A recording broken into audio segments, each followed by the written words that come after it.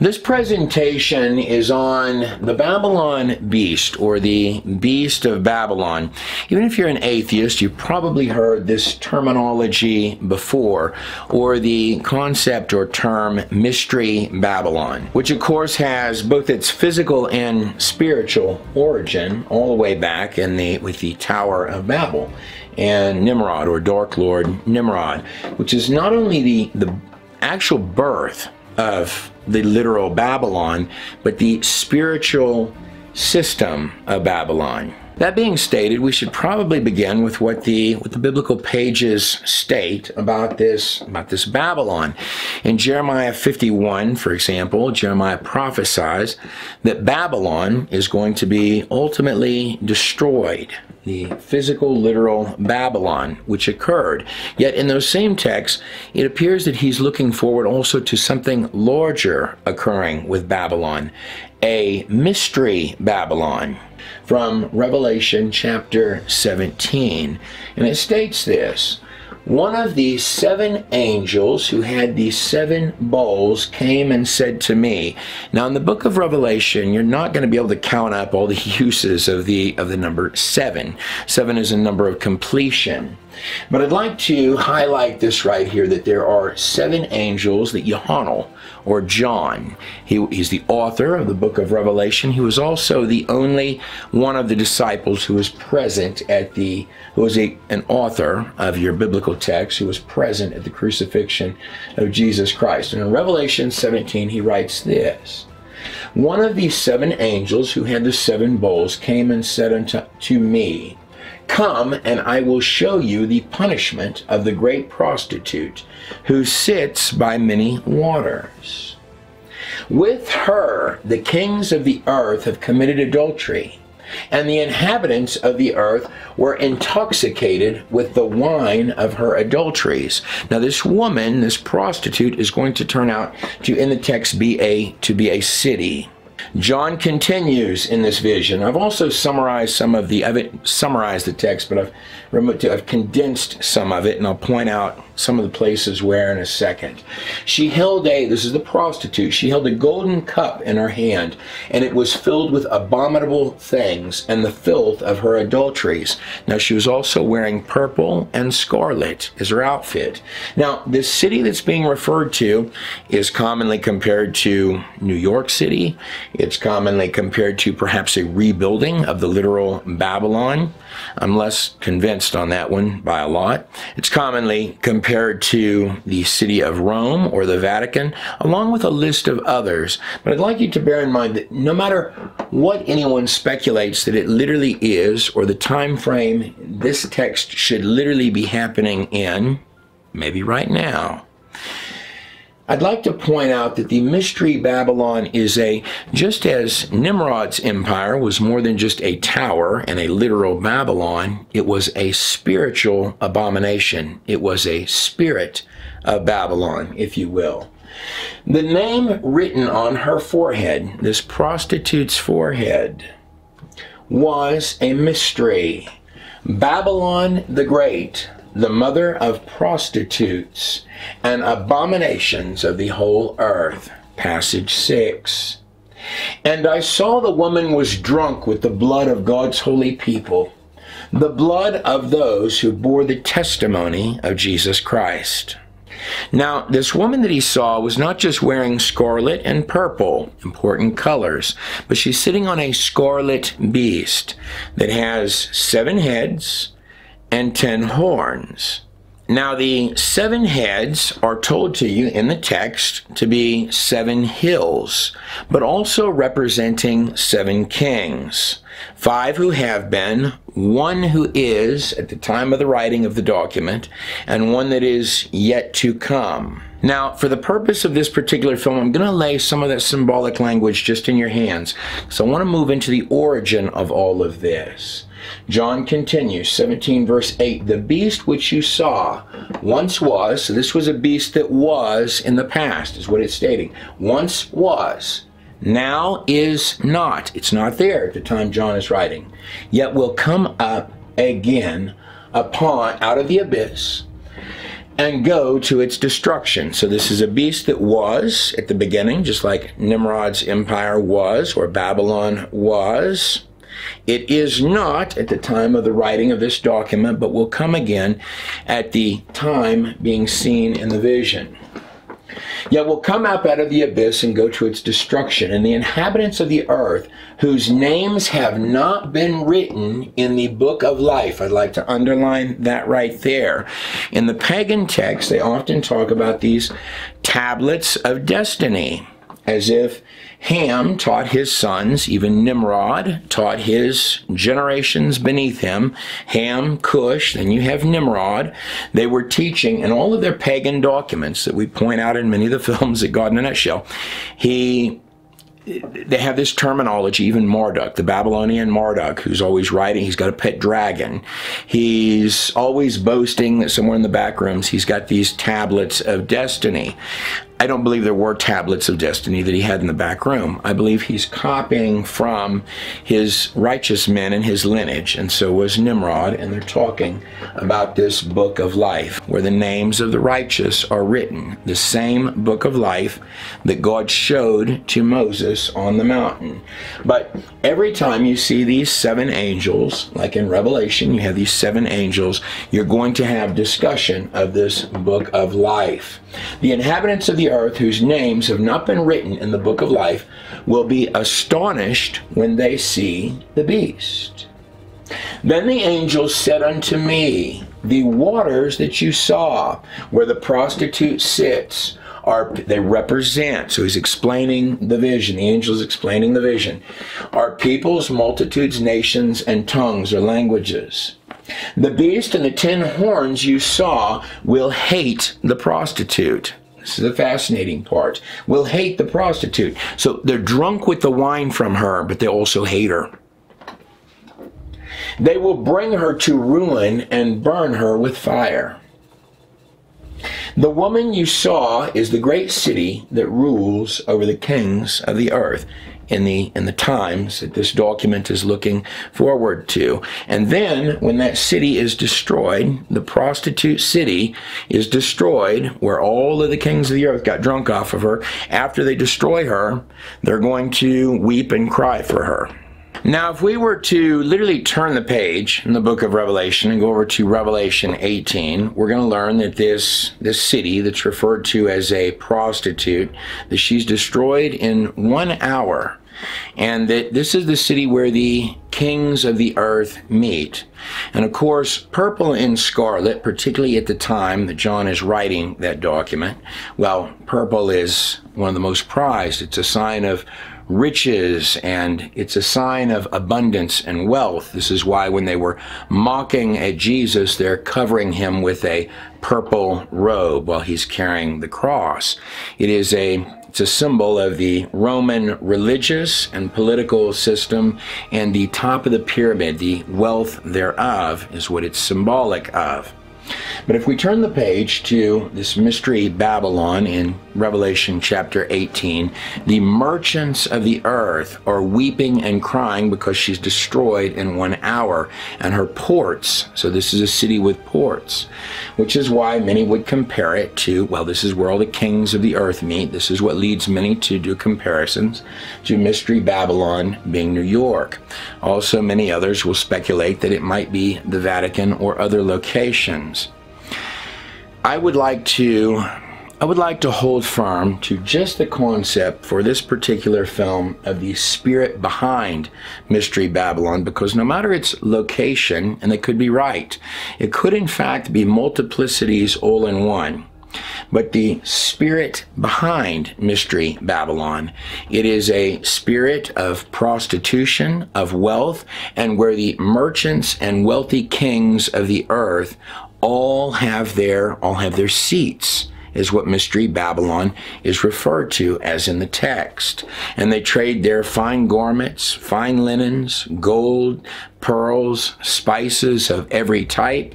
And the last item listed is the trafficking, the slavery of human beings are traded, one of the prized traded possessions of these merchants of earth in the document John is writing in Revelation 18.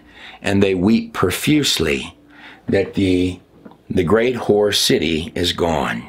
Now I'd like to set that right in your hand for a moment and rewind all the way backwards to the origin of all of this, to perhaps the days of Nimrod, the great Mason tower builder, perhaps the first Freemason he's sometimes called. And I'd like to rewind through all of these empires you see behind you here. You go from the Romans, the Greeks, the Persians, Babylonians, Egyptians, Assyrians, and Assyrians. That is the empire really started by Nimrod. There are 6 ages of empires. 1, 2, 3, 4, 5, and 6. Some would call this that you're living in right now Rome Phase 2. But back at during the time of the Romans, you had the come-all-be-all sun god of sun gods. His name was Sol Invictus. He can be seen right here on this Constantine coin. Constantine is who amalgamated the political system of Rome with the religious system, forming what you know today as Catholicism. This happened during the time of the Romans. In fact, during the time of the Romans, Rome was never conquered. It fell under the bureaucracy and weight of itself, and all of your major empires for a time would turn into major religions. But all through the ages of history, kings would cover this strange character, this being of light, this sun god that would come forth, and he would literally tell kings, if you would just bow down to me, build your empires in praise to me, build grand idols to me, then I will give unto thee all the riches of the world. And in fact, these sun gods, so we go from right here, Sol Invictus of the Romans, Helios during the time of the Greeks, Mithra during the time of the Persians, the Shemesh during the time of the Babylonians, Ra for the Egyptians with the serpent, the sun disk encapsulated by the serpent on top of the head, and of course Utu during the time of the Assyrians, or Sumer and Akkad. All of these sun gods, and by the way, this sun god timeline here, so each set of beliefs is literally packaged into the next empire's beliefs. They build upon each other, and these would make the come-all-be-all mystery teachings, like Mystery Babylon, that would lead all the way to the days of the Greeks and the Romans, and even probably the teachings held in back rooms of this very day. Well, these sun gods on this very timeline here, actually, in truth, in the movie Volve, they actually make Volve 1 and Volve Part 2. They actually, as we walk through and look at them, they actually make a dark prophecy. So this sun god being who's saying, just bow down to me, and I will give unto the empires. Well, these actually make a long, dark prophecy that's stating, when this suffering servant, when this Messiah comes, that you are to put the crown of thorns onto his head. You are to crucify him. You are to sacrifice him. So that's actually what the teachings of all of these empires lead to. But if I rewind backwards from the Romans, the Greeks, the Persians, Babylonians, Egyptians, Assyrians, all the way back to the days right here of Dark Lord Nimrod, son of Cush, son of Ham, son of Noah, with the 3 sons that got off of that boat. You see a division in the beliefs of the families, something that happened here. Something that happened with Ham's sons, seen right here. He had 4 of them.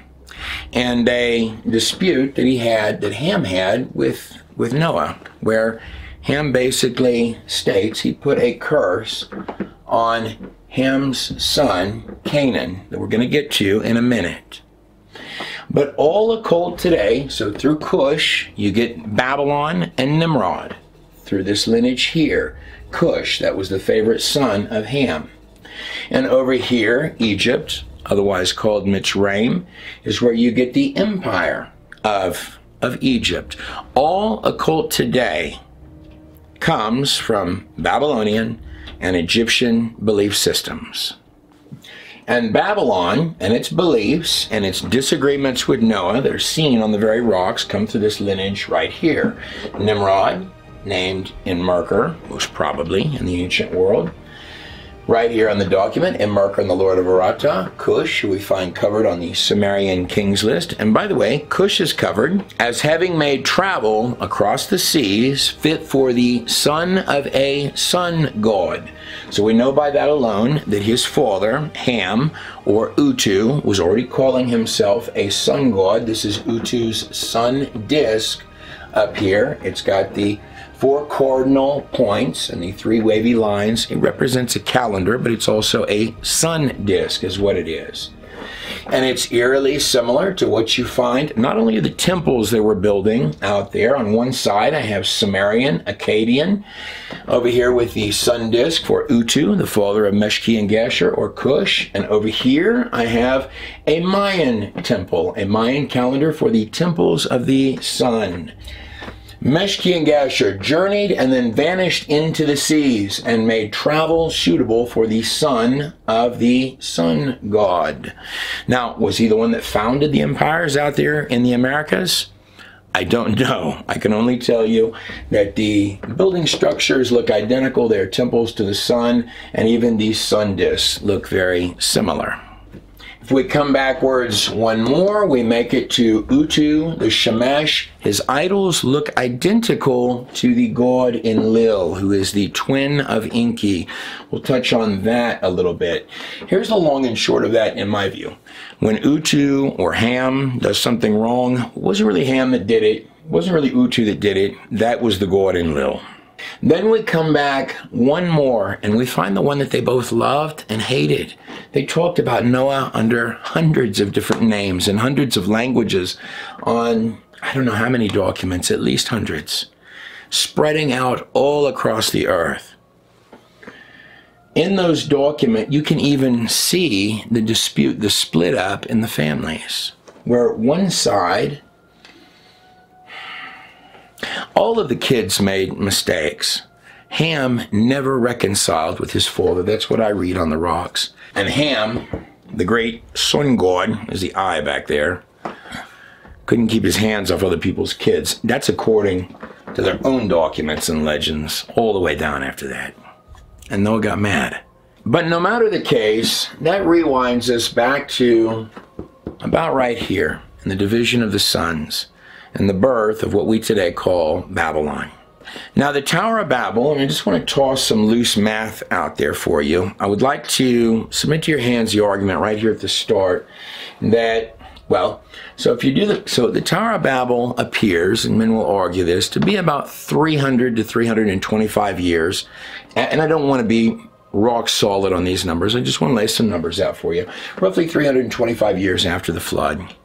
If I go with a low population growth rate, beginning with 8 people, at a growth rate of 3.5%, and that's, there's not a lot to do but build temples and breed like rabbits in the evenings. That number could be a lot higher than that. But even at these lowball numbers, you're at 900,000 people on the earth at the time of the building of that tower.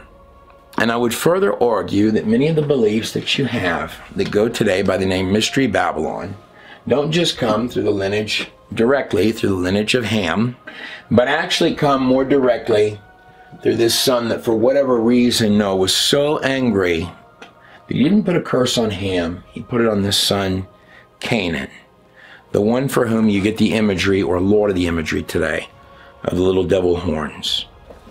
Now, I'd like to walk you through the origin of this Babylonian beast, this system. That's what it is. The beast of Babylon is it's a system, is what it is. And I'd like to walk you back through all the way to the origin of that system, and it comes to these 3 sons. And all of these ages of empires that you see on the screen right behind me. And I really honestly hope that in the future that your universities will actually take much of this kind of stuff seriously, because these documents, no one will argue that many of these documents, this one here, the Sumerian Kings List, I went through myself and have itemized out what each section means. And it doesn't necessarily make me right. Put it out there for you to decide if it's right, but it's probably closer than it was over at the universities, because their every other word is it can't match with the Bible, but they do. And the simplest explanation is on the pagan stuff, demons are good, and the biblical stuff, demons are bad. But they're telling roughly the same story. And I can't tell you if these documents are correct. Probably not, many of them, particularly the pagan stuff. It's pagan stuff. But I can tell you what they were stating. For example, here in the Sumerian Kings List, it's one of your earliest documents on the face of the entire earth. And the model of all of your pyramids that would pop up all over the place, including out here in the Americas. They began right out there in Sumer and Akkad, not far from where the boat that saved all mankind, Noah's Ark, landed. The Sumerian Kings List, the first 3 sections.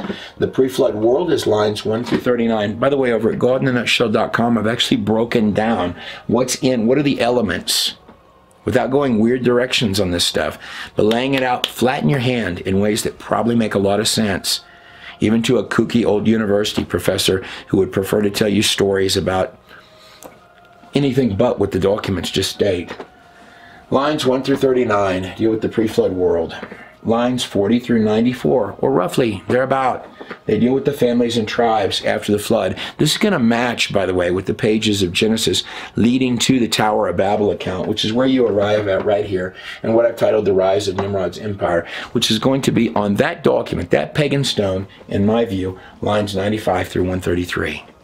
That's what it's simply going to be. And in this presentation I'm showing you now, I'm going to walk you through the literal birth of these sun gods, from the Romans all the way back to the very beginning when those boys came off of that boat. My name is Trey Smith of God in a Nutshell, and what I have behind me here on the screen is the God in a Nutshell website. A lot of people have asked what happened. So it was a time period for actually several years where I didn't post anything. We were working on, I put together a series of films in that time frame that I think are some of the best work that we've ever done. But people have asked, and here's some of the DVDs on the back screen. This is the God in a Nutshell website at godinanutshell.com. Many have asked, why were you silent for so long? I'm going to tell you right here in this part of the film. I had a flooding, was working on the film Exodus, and I nearly had that completed. And I have a devastating flooding, destroyed my entire home and what I was working on at that time, actually right when I was about to get married as well. And I lost all of it, and it destroyed me for a period of time. I believe the Lord does all things, as devastating as that was, I believe the Lord does all things for a reason. And I believe we are heading for to put together that Exodus. The films that are in that partner section, I believe, are some of the best work that I've ever done. And the Lord did some shaking of me at that time. I would also, I want to thank all of you that have become partners on the God in a Nutshell website. It's about $8 a month. Honestly speaking, it's what allows me to do these films at all. But I'd also like to ask you to pray this with me. I would like to do the best Exodus in the world, if that's possible. But at least the best we've done. And it will be better than what I had before when I make it. At the top of this screen, we have a donate button. And if the Lord places it on your heart, I do not think I will let you down. I think we're going to make some incredible work. I think there's some incredible work in there right now. And I'm also praying for a home for me and my wife again. And a place to do these films that we've kind of done it in makeshift ways. And I thank you for hearing me. There's a donate button on the top. And I thank you for watching these films at all over time. I'm Trey Smith of God in a Nutshell. These sections that I'm about to play for you come out of, well, they come out of the movie The Volve Part 1, or Part 1 and Part 2, which is in my hand. I'm working currently on the Volve 3, and I'm going to make it through the Exodus. And I'm going to do that this year. Come out of the Volve Part 1, which is available in full length for streaming on godinanutshell.com. I titled these parts The Babylon Beast, The Origin. I think it's a good presentation of them. As far as I know, it's one of the first times in history that people have put together the biblical text and the biblical story with the actual stuff out there from Sumer and Akkad and the ancient world, and broken it down and amalgamated it, and it fits far better than anyone could have, myself included, would have imagined. And I would pray that in the future that the universities take it more seriously. These sections are called the Babylon Beast, the origin. And I think between the Bible and even the pagan text, all of it was put together for you to have in your hands. In fact, for these hours of history right now. Without further ado, let's step into the parts of these films behind me that deal with the literal birth of the systems that you have even with you today, the birth of Babylon. And taking that a step further in the lineage of these 11 sons, becoming the 11 Canaanite tribes, you're going to have, well, in those tribes, you have ones like the Hivites. It means wicked, wickedness. Cavemen, their ancestor was seer, meaning hairy goat, demon, tempest. And even the Apkelu, which are going to be intermingled in, even in that legend of Enlil and Menlil, she's going before the Anoks, the Anunnaki priests, in those Sumerian texts. These are somehow at the heart. There were 7 of these Apkelu sages listed right here at the heart of Utu, the first sun god's empire. And I even find their positions interesting, because Uana, that's possibly one, a sage or conjurer for Emana. Then we come down here, you have In and Loda, the conjurer for the city of Eridu. That's where the Tower of Babel would rise. And of course, number 7 would be Utu Abzu, the one who ascended into heaven, which is a twisted version of who Enoch was. Here's where I'm going with this. In some strange way, at the heart of Utu, or Ham's empire, when he left, he's actually recreating the other 7 family members, the other 7 seats of authority or power, but in a twisted and upside down way, almost like a creepy way, where whatever he asks, no matter what it is, his conjurers holding those same seats as Noah and his brothers and their wives would hold. In my view, in my spirit, he's literally recreated those 7 positions in an occult format, and sometimes has them put on outfits to pretend that they are pre-flood chimera creatures, to pretend that they are conjuring the spirits of his ancestors like Enoch and giving him the answers that he wants. And even more so, speaking of Enoch, well, here's his 7 sages of Sumer right here. If we're to look over at Enoch, the 7th from Adam, a twisted version of which is on this Enoch stone right here.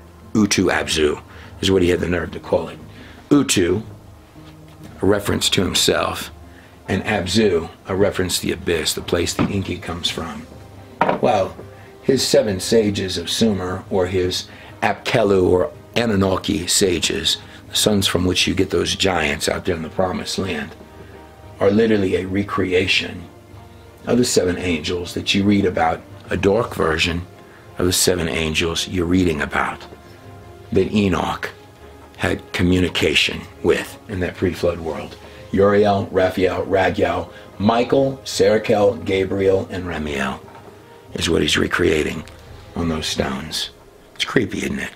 But no matter the case or how any views it, he is depicted on these stones. There's Utu right there, coming up from between the mountains with his witch's hat on. There's Inanna with her 6 arrows in her back, and he's being guided by the Inky, coming out of his dimensional portal to Abyss. That's specifically where it's from, with his falcon, his raven, his crow, to start the new cities of Earth. The cities of Sippar, Babylon, ultimately going down to Kish or Cush, Uruk or Larsa, all the way down here to where the Tower of Babel was, as well as with Nineveh and other cities that his sons and grandsons would found.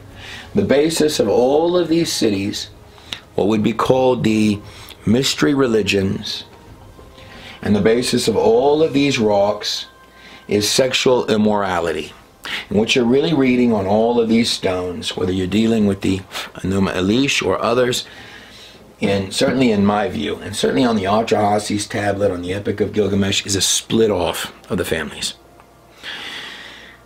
On one side, demons good, On the other side, demons bad.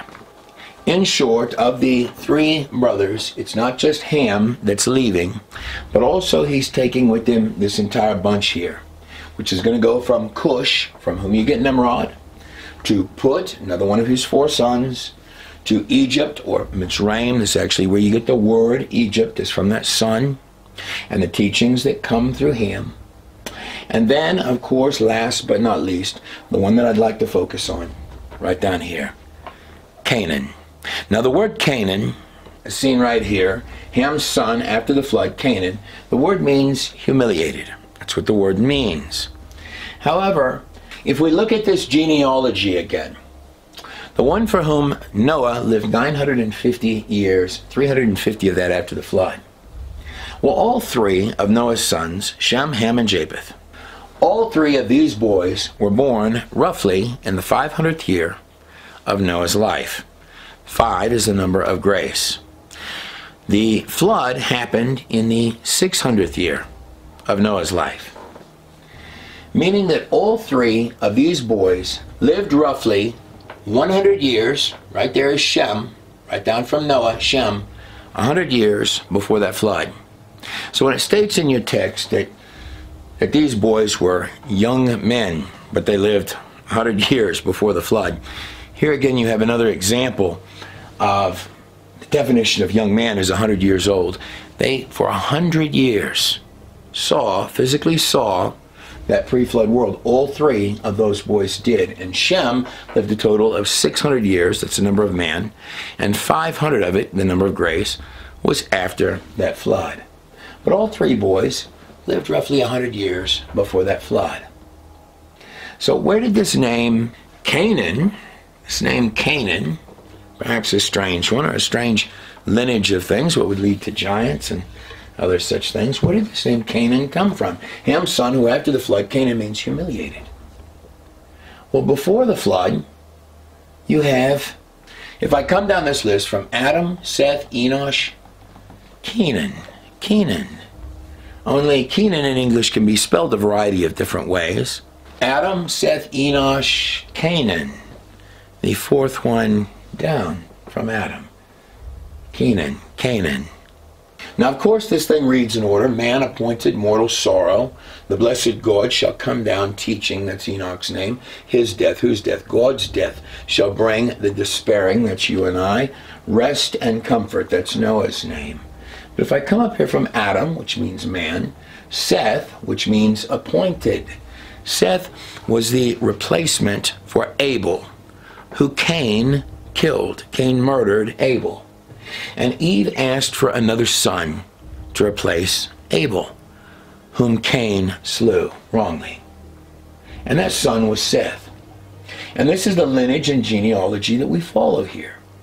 Whereas you've got in that pre-flood world another genealogy, the genealogy of Cain, who killed Abel.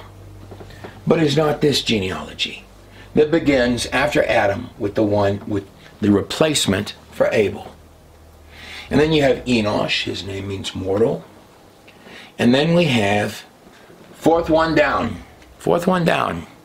probably the weakest name in the entire list, Canaan. And Canaan means, right there, it means sorrow, is what it means. Now, what happened in the days of Canaan? Well, in the book of Yashar, specifically Yashar 2, it states this, beginning in verse 11. And Canaan grew up, now this is the pre-flood Canaan, fourth from Adam. His name means sorrow. And when he was 40 years old, he became wise and had knowledge and skill in all wisdom, and he reigned over all the sons of men. And he led the sons of men to wisdom and knowledge, for Canaan was a very wise man, and he had understanding and all wisdom. Wait a second, what kind of wisdom was this? And with his wisdom, he ruled over the world of spirits and demons. What was it that Ham fantasized about when he started calling himself the sun god? There's his little box of demons down there that he controls. Let me keep going. But Canaan, even in this, even the weakest on the list, number 4, His name means sorrow. And knew by his wisdom, even playing with the spirits and demons as he did, that God would one day destroy the sons of men for having sinned upon the earth, and that the Lord would in later days bring upon them the waters of the flood. And in those days, Canaan, he wrote upon tablets of stone. And he kept those tablets in his treasuries. Well, if we look back up here and we look at Sippar, where Utu had his first Ebabar, his White House, well, tablets like these that have all the festivals and all the law, even written by later kings, tablets like these were to be kept in boxes like this one in the sun god, the king's treasuries.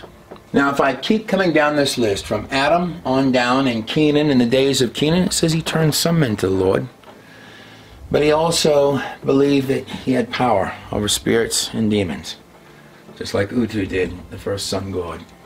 Almost as if all of these documents here are somebody reaching into the dark parts of the pre-flood world and fantasizing about them, and fantasizing moreover about the sons of Cain, which you see really emerge, pop up during the days of the pre-flood Canaan. But if I keep going down that list, 1, 2, 3, 4, 5, well, what do you know about that? Number 6. Was it not in the days of Yared that we read, the father of Enoch? The 6th from Adam, Yared would be, was in the days of Yared that we read the events of Genesis 6 and the events of Enoch 6, where a set of fallen angels came in onto Mount Hermon, at the base of which is Pan's cave, where they would sacrifice children. And in those hours before the flood, men were worshiping these fallen angels who had come in to play gods and lords and masters and kings with mankind, and to take of the women. And we begin first learning about all of the practices of the summoning of demons and communication of demons. Just as we see when we look at the author of this stone, which of course would begin with Utu, the first sun god of earth. It's his scribes, it's his children that are authoring these kings' lists. And it's not this list of names that's getting praise, but to the complete contrary, it's this list here, which seems intermingled. Lord Anak, Lord Anak, Lord Anak. And between them is Dumazid, which is another name for Tammuz, Enkidu, the seed of sin. Enkidu means Enki created, which is the name of Gilgamesh's friend. Are we talking about one and the same with Canaan on that list, and the giants that would later inhabit the promised land? I have no idea. I'd lay that in your hands.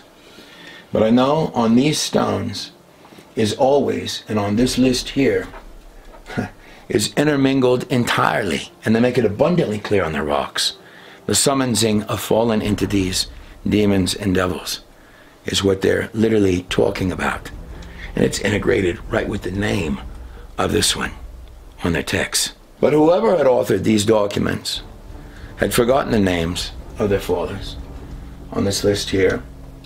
And in fact, if I come down from Enoch, who would be the 7th from Adam, the Zion, and I come down to the 9th, the number 9, could be something good in there, could not be something good in there. The number 9th on this list would be Lamech.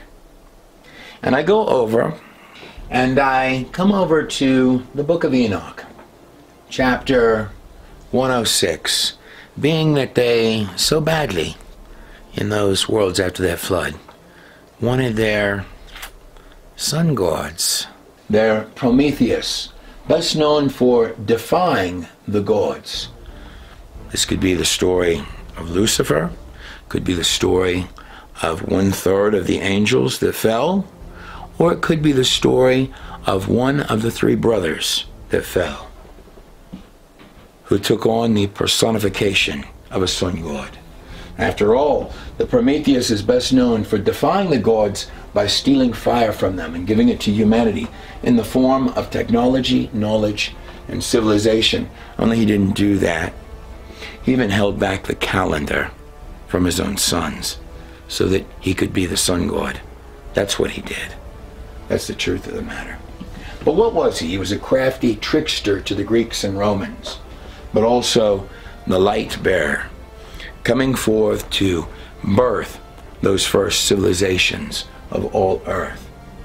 Well, perhaps the author of these stones, looking at all of these fallen angels and beings, if that be Ham, one of the three, on his own rocks, forgot the story of his father, the 10th, number of completion, the 10th from Adam, Noah, meaning rest or comfort. The story given by Enoch in his line, the 7th from Adam. And being that the author of these stones is also the birther, Egypt and Babylon, of all the mystery religions on earth, perhaps he also forgot that Enoch went into those fallen angels and said, "The Lord God of heavens bears a message for you. You thought you knew secrets. Little did you know you only knew the worthless ones." And perhaps even beginning in the days of Ham's son, Utu's son, Cush, Meshki and Gasher, who took off on a boat, perhaps to brand the image of the sun god and the temples to the moon all across the Americas and jungles of the ancient world, where they would worship as royalty and kings anything strange. Well, before that time, in the time of that pre-flood world, when Enoch went into the temples of Semyaza and Azazel, the two heads of the 200 angels who had fallen upon Mount Hermon, the base of which is the cave they would give child sacrifice to the god Pan. And Enoch said to those angels, "The Lord God of the heavens has said you should intercede for men and not men for you. Behold, a heavy sentence has gone forth to put thee in bonds. Never again shall ye return into the heavens for all eternity." It was then, according to the text, that big, tough, fallen angels tore their clothes and wailed and screamed in their dark, torchlit halls. And Uriel said to me, "Here shall stand the angels that have connected themselves with the women, and their spirits, assuming different forms, are defiling mankind as sun gods and moon gods through the ages and hours of history, and shall lead them astray into sacrificing to demons as their gods." That's what the text states. Here they shall stand until the day of the great judgment. God's been talking about this since the beginning of the book, where they will be judged and made an end of. And the women also of the angels, the women that combined with the angels who went astray, shall become as sirens. And I, Enoch, saw the vision and the end of all things. No man shall see as I have seen. But wait. Enoch 81, and Uriel said unto me, "Observe, Enoch, these heavenly tablets." Would these possibly be the same tablets of destiny and those that decide destinies of the righteous that Utu, dear Utu, was talking about to his sons, that he claimed his Apkelu conjurers had? I think not. Or are these the tablets that Moses spoke of when he was on top of the mountain, being told by the tongue of Enoch to his children that Utu, the first sun god of earth, wished he could get back to? These documents were on the boat, I'll tell you that right now. Observe ye, Enoch, these heavenly tablets, and read what is written thereon, and mark every individual fact. And I mean the words of Enoch, the actual scrolls of Enoch. The book of Enoch was on board the boat, not the heavenly tablets that he's recording and telling his sons about. Just wanted to clarify that. And I observed the heavenly tablets and read everything which was written thereon, and understood everything, and read the book of the deeds of all mankind, the book of the living, and of all the children of flesh that there shall be upon the earth, to the remotest of generations. And therewith I blessed the great Lord and King of glory forever and ever, in that he has made all the works of the world. The demons would claw their clothes and give anything to have their name written one time in that book. And I extolled the Lord because of his patience, and blessed him because of the children of men. And after that I said, blessed is the man who dies in righteousness.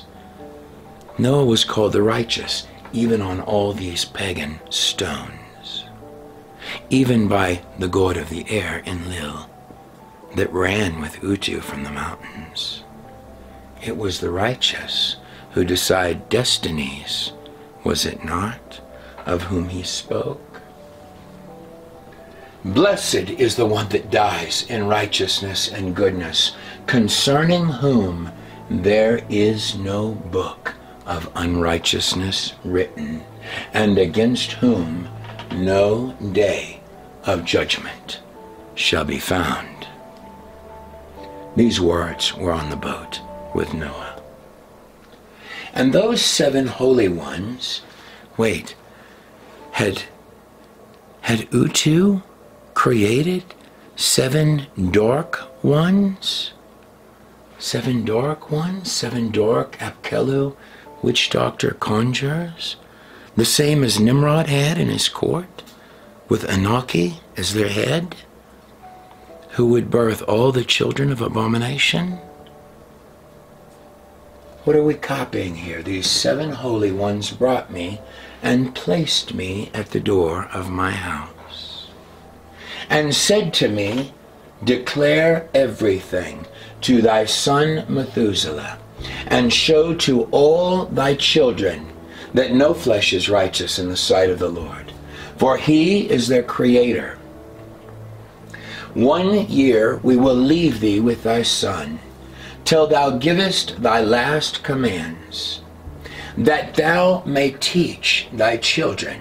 These records we give you now, that you may share them, these words, on that boat with all the generations of the world. In his 600th year, and much has happened, his father, Lamech, passed away 5 years before, and his grandfather, Methuselah. Now, Methuselah's name means his death shall bring. Methuselah, his name means his death shall bring, or his death shall bring the judgment. Died in the past year. So the year of the flood, Methuselah had died, or 7 days before the flood. Died at the age of 969. Methuselah was the longest living man in the text. But if I come from Adam down to Noah, actually Noah's father, Lamech, in the book of Enoch, the 7th from Adam, and being that they all went to such lengths to birth even their empires, all the way to the Romans and their sun gods, beginning with Utu, and to defeat that true Son of God and put the crown of thorns on his head. And in Utu's case, old Utu, thrown from the 2 mountain peaks to impersonate a claimed sun god. Well, surely, in that case, leading all the way to these, they perhaps knew this story from Enoch, were they also twisted. And here we go. Enoch, chapter 106. And after some days, my son Methuselah took a wife for his son Lamech. Here's Methuselah, right here. He's the longest living man in your biblical text at 969 years. His name means his death shall bring, or his death shall bring the judgment. His son is Lamech, whose son would be Noah. Methuselah took a wife for his son Lamech, and she became pregnant by him and bore a son. And his body was white as snow and red as the blooming of a rose. And the hair of his head and his long locks were white as wool, and his eyes were beautiful. And when he opened his eyes, he lighted up the whole house like the sun. And the whole house was very bright, and thereupon he arose, this child arose in the hands of the midwife. And he opened his mouth, and he conversed with the Lord of righteousness. Who is this? And his father, Lamech, was afraid of him, and fled the house. And he went to his father Methuselah, and he said unto him, For I have begotten a very strange son, diverse from and unlike man, and resembling perhaps the sons of God of heaven, the angels, the B'nai Ha-Elohim is what he's stating. And his nature is different, and he is not like us, and his eyes are as the rays of the sun, and his countenance is glorious. And it seems to me that he is not sprung from me, but from the angels. And I fear that in his days a great work, a great wonder, a great fear may be wrought upon the earth. And now, my father, I am here to petition thee and implore thee that thou mayest go to Enoch, our father, and learn from him the truth. For his dwelling place, Enoch's dwelling place, is amongst the angels. Enoch never actually died in your text. Enoch was not, for God took him. And his son was Methuselah, and Methuselah went. And then it states here, and by the way, the book of Enoch, as it gets down into it, is actually, there are portions even of excerpts of Noah. It's more like a family record. And in my belief, it would have been kept on that boat. But no matter what you believe, here's what it reads next. And I, Enoch, answered and said unto him, Methuselah, the Lord will do a new thing on the earth, and this I have already seen in a vision, and make known to thee that in the generation of my father, Yered, some of the angels did go astray. They transgressed the word of the Lord. And behold, they have united themselves with women on the earth, and have committed a great sin with them. And some of the angels have married some of the women of earth, and have begotten children by them. And they shall produce on the earth giants, not according to the Spirit, but according to the flesh. And there shall come a great punishment on the earth. And the earth shall be cleansed from all impurity.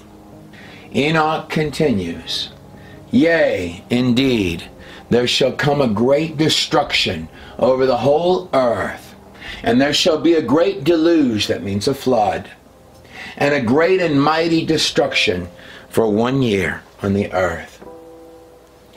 Yet this son who has been born unto you shall be left on the earth, and his 3 children shall be saved with him, when all mankind that are on the earth shall perish, shall die in this flood.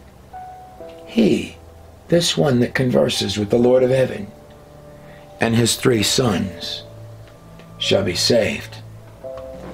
And now go and make known to thy son Lamech, that he who has been born into his house is in truth his son.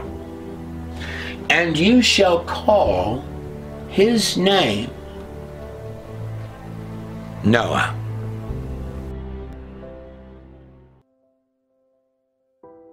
My name is Trey Smith of God in a Nutshell. That was only about 30 minutes of one of the VOV films available for streaming over at godinanutshell.com.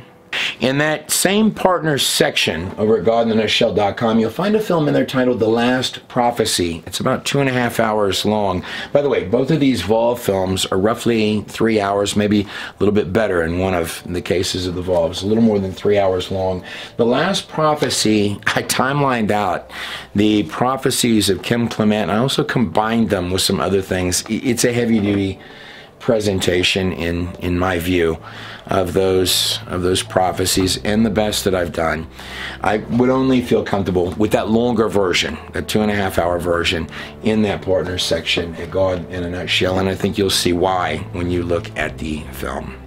Here on the screen behind me, this is all these shots, by the way. Actually, this is the road on the partners section right here. It's the road from Silverton to Ouray in Colorado. Most all the shots, including in Israel and other places, that you see on all these different screens on God in the Nutshell were actually taken. I would hook up cameras to the front of the car and drive down risky places to capture the footage from time to time. I still do. I'm praying for to take these things up to another level and to do some of the most incredible work that we have done. And if the Lord does place it on your heart as someone that watches these films, I think you'll find that this stuff is far more functional than it ever was in the past. In those sections at God in a Nutshell, those partner sections, I think the films that are in there, I mean, it's for you to decide, but I think they all are probably the best work that I've done. And I think also the Lord's given me some focus on these films. I am praying that we will be able to take this up. It's rare, if ever, that I've ever asked for donations to God in a Nutshell. But on this occasion, I am. And I'm also praying for a home for my wife and I. And a place to comfortably do these films in a very good way in the future. God bless every single one of you and your families on the other side of the screen.